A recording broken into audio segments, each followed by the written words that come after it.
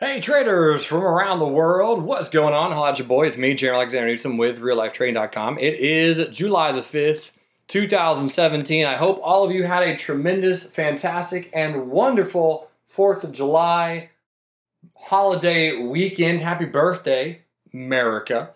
Hope you had a great birthday.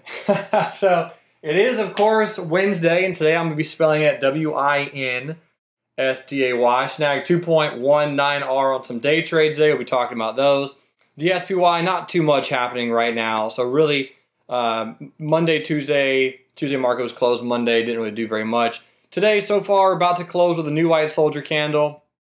If we close above 243.84, I'm still a bit more bullish on the SPY, but had a great pullback into the moving averages. The other broader ETFs, again, not a whole heck of a lot going down. Really nice new white soldier candle on the Qs. This is going to become a very pivotal location as we have bounced off this price before, and it does look a little head and shoulder pattern, double top pattern type of thing. Tomorrow's going to be a very important day, but some volume is coming in today. It'll be interesting to see exactly how far it moves, but just looking at the Qs, that 100 is going to be an ordeal for sure. Don't be afraid of trading it bearish down here. Just keep an eye and find out what happens from here. Let's look at some stocks that were requested, and there were a lot of them. AMD, listen closely on this one because this has done exactly what we talked about. Had a white candle gapping up right here. What type of gap is that? Retest gap. What did it do? Retest. And so now today is a beautiful one white soldier candle with an increase in volume. AMD looks pretty good on that retest, and looks good if it can continue higher tomorrow. Next on the list was CMG, Chipotle, and Chipotle is breaking or has broken a little bit lower since this beautiful and flawless bearish gap and go on the 20th of June. Here's the weekly chart on Chipotle, and the weekly chart also we trade right into the 100 simple moving average and rolled over a little bit. So what does Chipotle do from here? You know, I'm not entirely sure.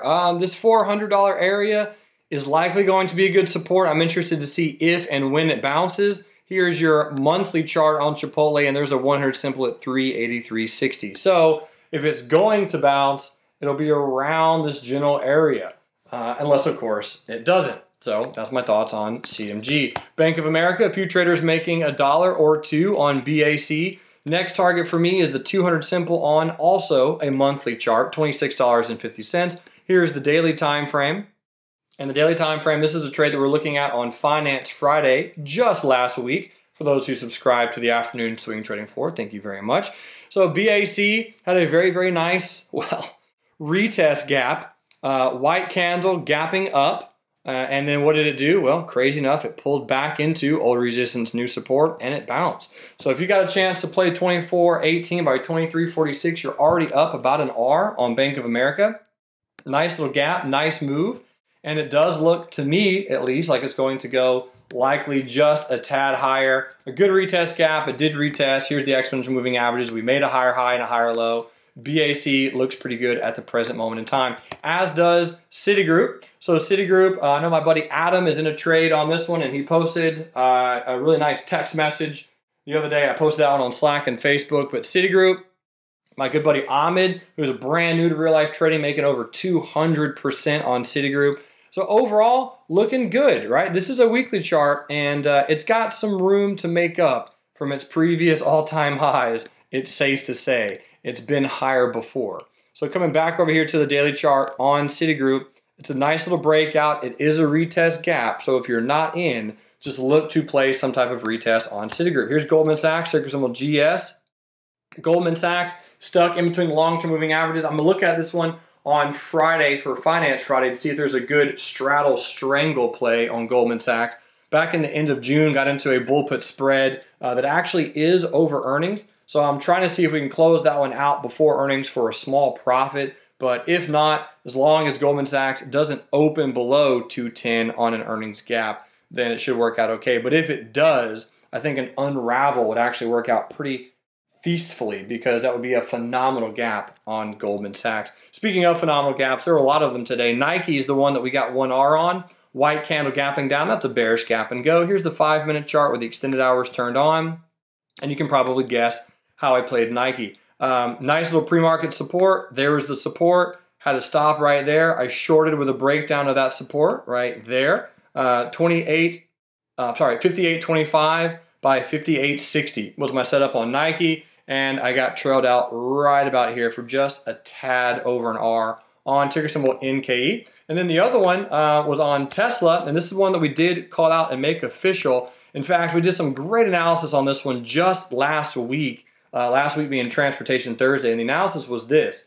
Here was the support, and if I turn on the exponential moving averages, I did buy puts on Friday on Tesla and lost an R. Actually, I lost 0.7 R on that trade because our analysis was if it broke down, I was looking for it to retest and roll over, and roll over it did in a big way today, much bigger than expected. So black candle gapping down, right? That is a retest gap. So if I turn on the 5-minute chart, make sure to post in the comment section below if you can see the retest on Tesla. So the first one that we played was right here, pin-it pattern, and that was the retest right there. We shorted it there with a stop there. That worked out for an R. Here's another retest. Here's the other retest. Had some beautiful rollovers in the afternoon. Tesla just making a mockery of the bulls today. And really at this particular point in time, everyone's excited to see where this thing exactly pauses at. Here's the 100 simple moving average.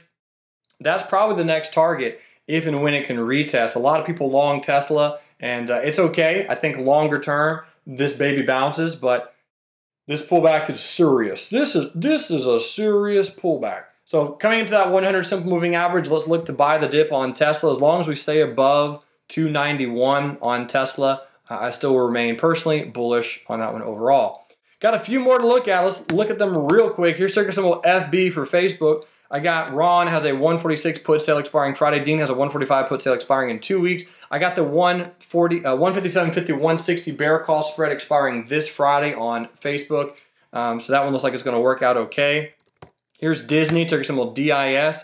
And Disney had a big selling candle today. Had a nice gap on Monday. A lot of traders are making $1 or $2 on Disney. Robert, I hope you hit your 2R target on Disney yesterday being Monday. But I'm in a 101-100 July week 1 bull put spread that expires this Friday. So I don't think that'll be an issue, and if it really breaks below 102, I'll just exit it, but only 2 days left. I'm really not generally concerned about that particular trade overall.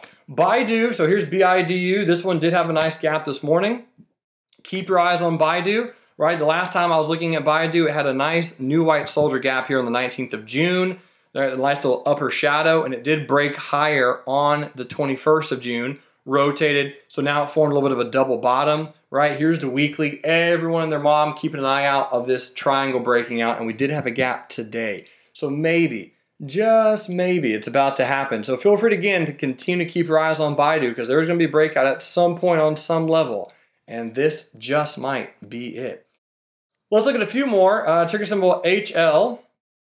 Here's HL, and HL not doing too much. Most metal stocks coming down into a support, so we can see a little bit of a support right here around $4.50 on ticker symbol HL.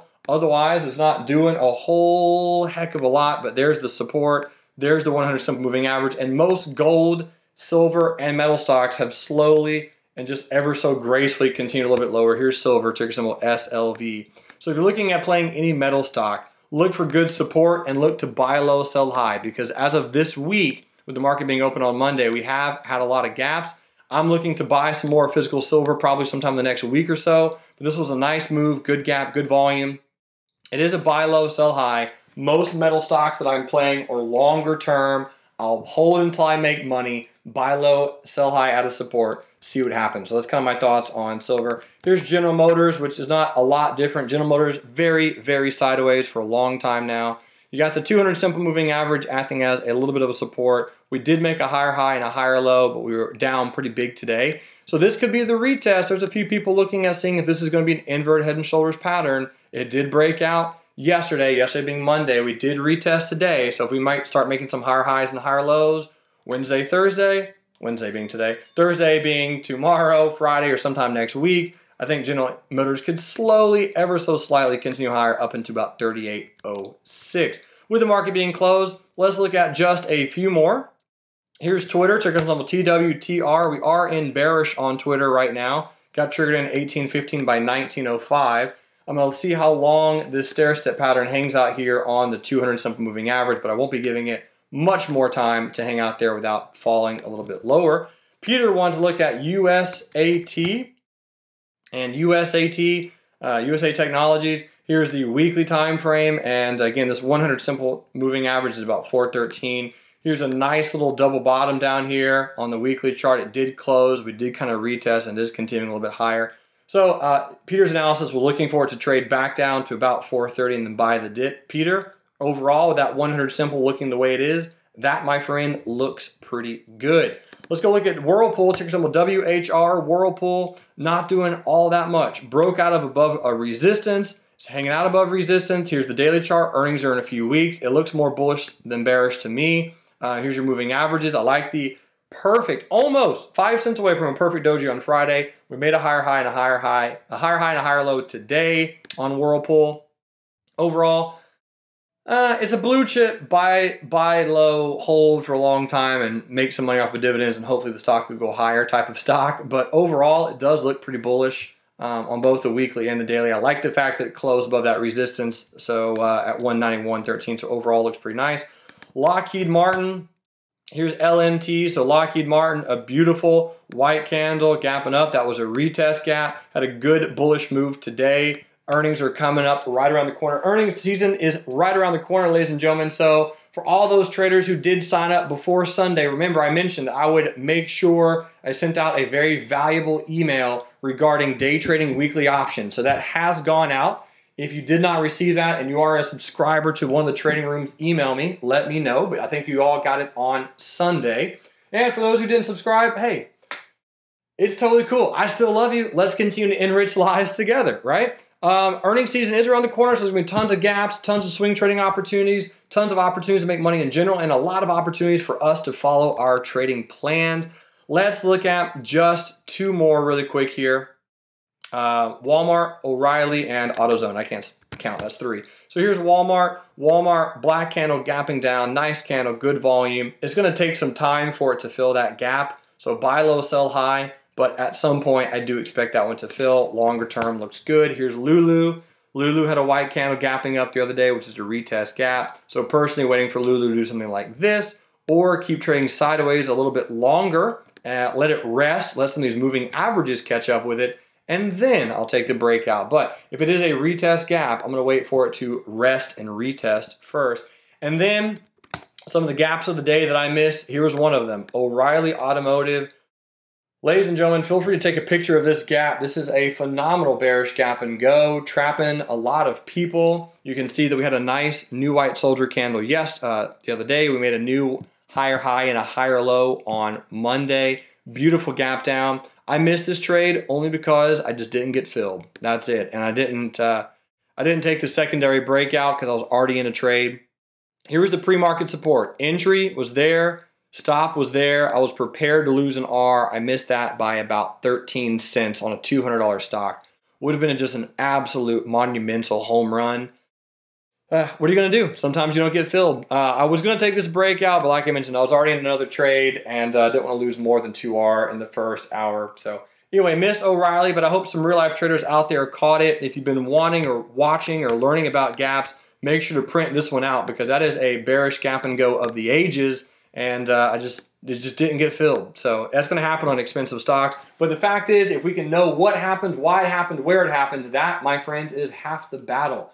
It has been an absolute honor and privilege trading and traveling, flying out of Boston at about 5 a.m. tomorrow morning, headed back to Nashville, Tennessee. And I'll be in Nashville until late July, where I'm just going to go to Georgia for a few days just to visit some family.